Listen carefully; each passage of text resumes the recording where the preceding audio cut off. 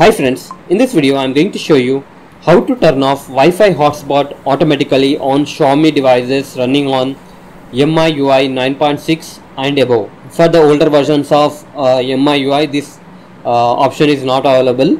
So let's go to the settings and go to the about phone. Here you can see that I am having Miui 9.6.2.0. You need to have this version to have this feature.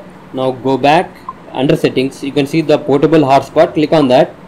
Here you can see there is an option called automatically close hotspot. When you enable this option, when no devices are connected to your Wi-Fi hotspot, it will automatically close the hotspot, which in turn saves your battery life. Most of us forget to turn off the hotspot, which in turn drains our mobile phone battery life. It's a great feature to have on your phone. That's it guys. Hope you like this video. Please subscribe to our channel. Thank you.